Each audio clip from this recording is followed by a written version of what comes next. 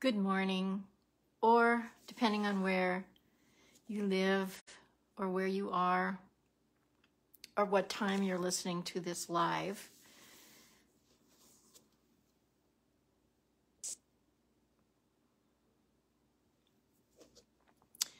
Good morning or afternoon or evening, depending on where you live and what time you are watching the recording of this. Hello, all of you cleansers. I came on today to talk about energy and the energy field and how healing and essential oils and our cleanse are connected to or have this component of affecting who we are as energy beings or beings of light, or who we are as in our capacity of our energy field. Some of you may be noticing that you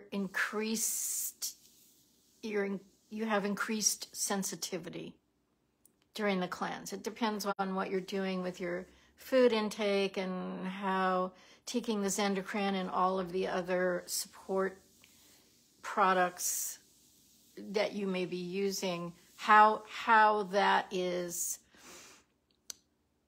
perhaps cleansing and making you feel more sensitive. Also, some of us declared what our goals were with the cleanse, what we wanted to shift in our lives. And for some of us, it's a lot of working with the physical body, which is one sphere of our existence. And that, there may be specific protocols or dietary changes or foods we're going to eliminate or foods we're going to add, and a lot of I'm going to do castor oil packs or I'm going to exercise more. Those are a lot to do with the physical body. So we also are emotional beings, and that sphere of our existence is connected to our physical body.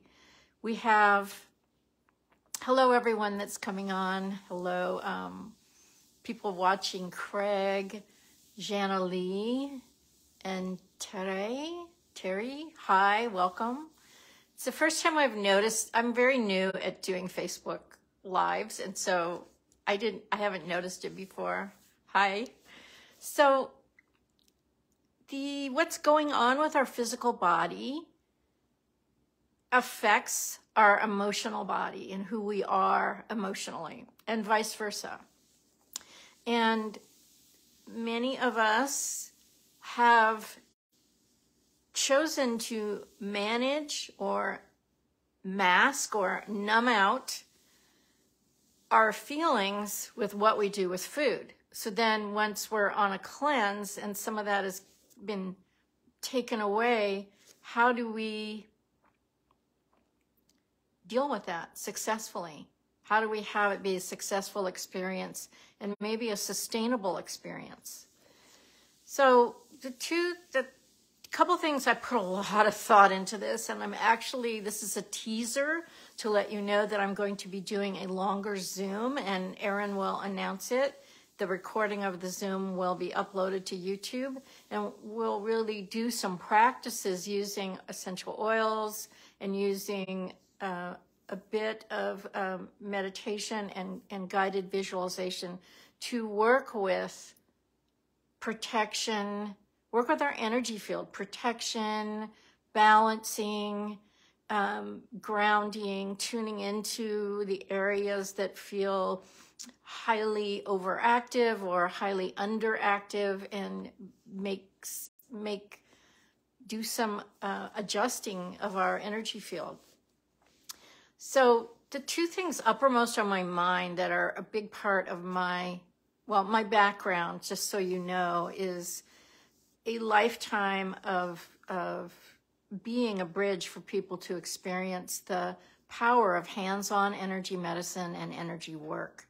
I have practiced, seen many, many clients over decades. And hi, Erin. As well, I teach, and I feel we're living in a time where many people, for many reasons, want to learn more about energy. So one of my favorite quotes is it's Tesla, Nikolai Tesla. Maybe it's Nikola Tesla, but Tesla, the very famous, brilliant scientist and inventor. And he says, if you want to understand the secrets of the universe, think in terms of energy, frequency, and vibration. And there is a lot to that. And what we ingest, the foods we're choosing, what we're doing for ourselves during the cleanse is affecting our vibration. And it's also in terms of sensitivity, which I brought up earlier. If we're becoming more sensitive because we've let go of some stuff that's been masking our emotions, then we can start feeling overloaded and perhaps overloaded by input. And there's a lot to think about there, about our environment and how our environment shapes our experience and our well-being. I'm going to get into that a little bit when we do the Zoom. The other aspect of this is using our oils to help us with the energy field and with the nervous system. And there is this page in Essential Oils, Emotions and Essential Oils. It's in every edition, and it lists the 5 stages of healing. And I just want to point out that number 3 and number 4, I'd like to address that and how we can use the journey of the cleanse with our oils to support these 2 aspects of healing that are in the book. I'm looking at the book right now. Bullet point number 3 is essential oils assist in releasing limiting beliefs. And number 4 is essential oils increase spiritual awareness and connection.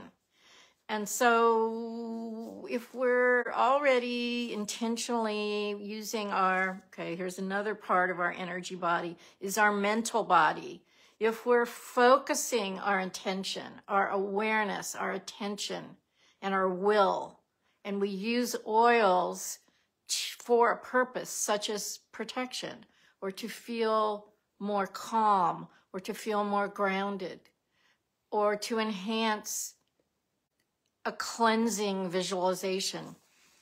Those oils carry an energy and can help us be more aware and be more connected. So plants are our friends and allies and give us wisdom and support for the ways in which we choose to evolve. I don't know. Oh, Erin's writing. I'm so not used to this. Erin says, this is true for me. I feel more and more sensitive. I do too. And then what we become sensitive to can vary.